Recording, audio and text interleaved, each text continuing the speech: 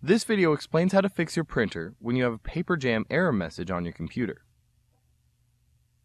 Clear the paper jam from the back of the printer first. Remove any paper from the input tray. Press the power button to turn the printer off. Go to the back of the printer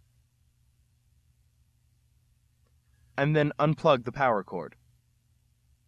Remove the rear access door. Check the printer for jammed paper. If you see the paper in the printer, remove it by pulling evenly with both hands to avoid tearing. If the paper does tear while you're removing it from the rollers, check the rollers and wheels for torn pieces of paper that might remain inside the printer. If any torn pieces of paper remain inside the printer, more paper jams are likely to occur. Reinsert the rear access door. Go to the front of the printer. Lift the lid of the printer. Gently remove any paper you see. Make sure you get all of the small pieces that may tear off. If the paper tears while you're removing it, check the rollers and wheels for any torn pieces of paper. If any small pieces of paper remain inside the printer, more paper jams are likely to occur. We suggest using a flashlight to make sure you've removed all small pieces of paper from inside the printer. When you've removed all the paper, close the printer lid. Go to the back of the printer and plug the power cord back in. Go to the front of the printer. Press the power button to turn the printer back on.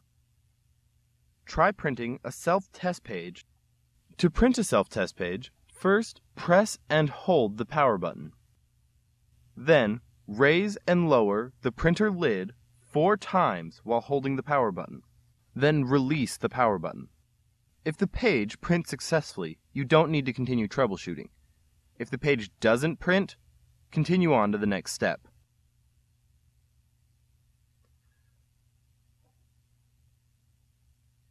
Printer rollers get dirty from paper dust, ink, and oil from your fingers.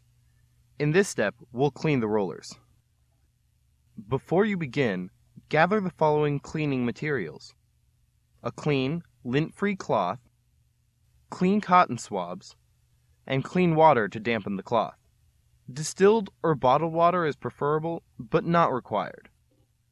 Do not use alcohol or other chemical cleaners. Go to the back of the printer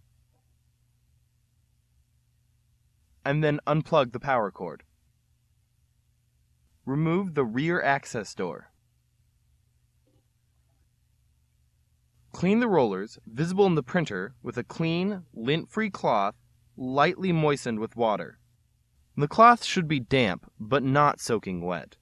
Use your finger to turn the rollers toward the printer. Make sure you remove any buildup or debris from the entire surface of the roller.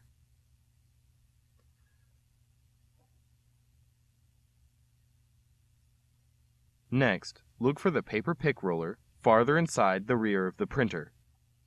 Clean this roller with a moistened cotton swab, removing any buildup or debris. This roller is difficult to reach, but is very important to clean.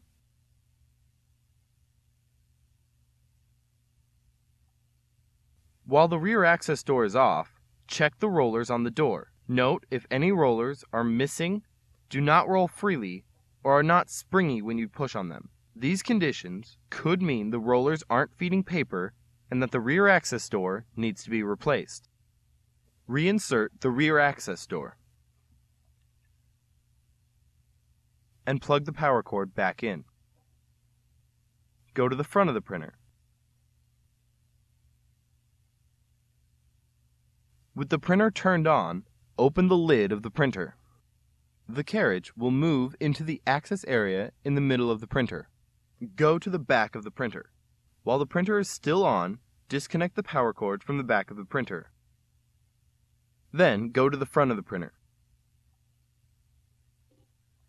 Check for any obstructions under and around the carriage that could prevent it from moving. Make sure the carriage can move freely by gently pushing it from side to side. This helps find any obstructions that might block the movement of the carriage. Close the lid of the printer. Go to the back of the printer and reconnect the power cord. Return to the front of the printer. Press the power button to turn on the printer. Try printing a self-test page again. To print a self-test page, first press and hold the power button. Then raise and lower the printer lid 4 times while holding the power button. Then release the power button. If the page prints successfully, you don't need to continue troubleshooting. If the page doesn't print, continue on to the next step.